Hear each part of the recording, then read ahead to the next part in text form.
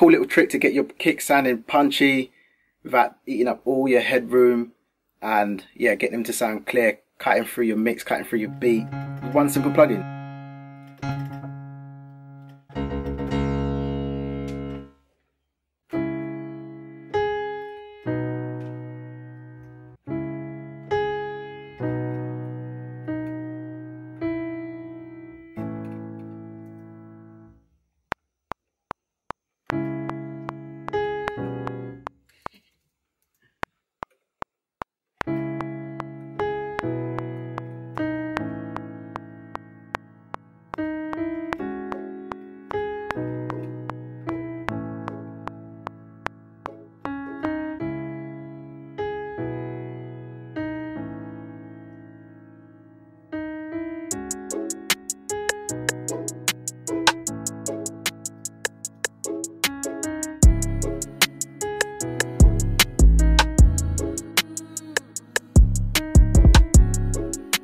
What's going on, it's KC, welcome back to my channel. Hope you're well, hope you're safe.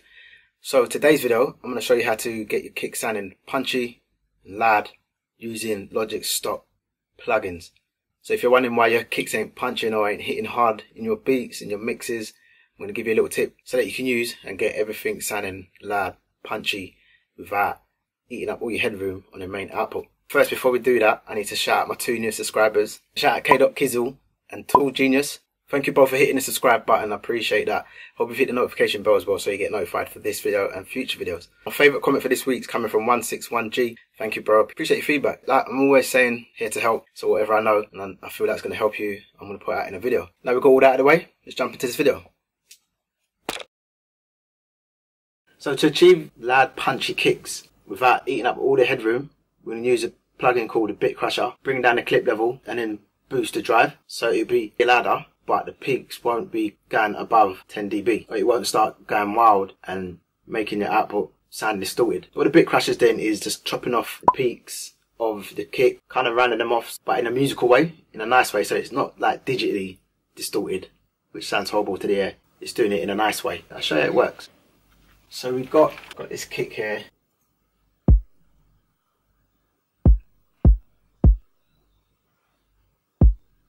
Peaking 10.5 on the level meter, minus 10.4 on the channel. So then we open up the Bit Crusher. First of all, we're going to bring down the clip level to minus 10, and then we're going to turn it on, and then we're going to push the drive. So I'm going to drive some signal into it.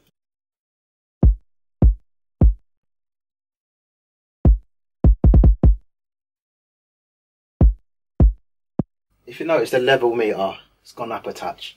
Bring down the channel fader. So we've boosted it by 2.5. We can bring the fader down by 2.5. 2 dB. But if you notice, the level on the actual channel for the kick is not going to go above 10 because that's the threshold that we've set on the clip. So it's kind of like a limiter. So you can see the level meter is gone back down to 2.6. because we pulled the fader down, but it still sounds loud. You turn off the Bit Crusher now.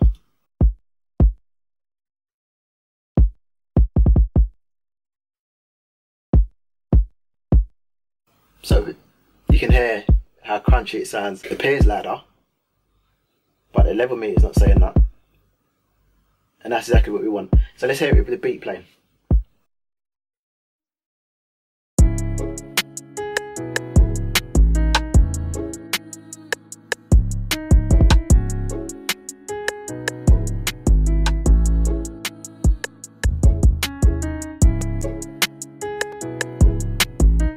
Snare is wild. Little bonus trick for you. If there's a bit of MIDI that's it's getting on your nerves, the velocity is too high, highlight it, press Shift C, and any other sound that's the same as it, same velocity, will be highlighted. Then you can press Control, Command, and change the velocity. Little bonus tip for you.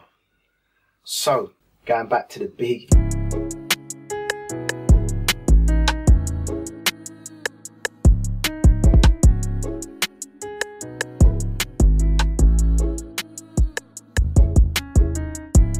You can hear the punch. You can hear the kick come through when the bit crash.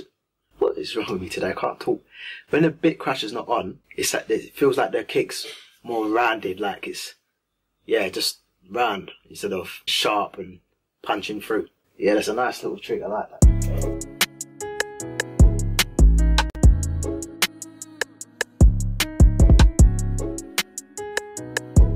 So that's a cool little trick to get your kick sounding punchy without eating up all your headroom, and yeah, get them to sound clear, cutting through your mix, cutting through your beat with one simple plugin. There's loads of other plugins out there that can do the same thing. I'm going to do a video showing some third-party plugins that you can do that with. There's T-Racks, there's Standard Clip that I like to use a lot. There's loads out there, but for now, Logic Pro Stop Plugin Bit Crusher. Slap that on your mix, on your beats, on your kick, get it sounding punchy. If there's any questions, hit me up on Insta. DMs are always open, always happy to help, or drop a comment below. If this video's helped at all, hit the like button, hit the subscribe button, hit the notification bell so you get notified anytime I put up a new video. As per usual, I appreciate your time.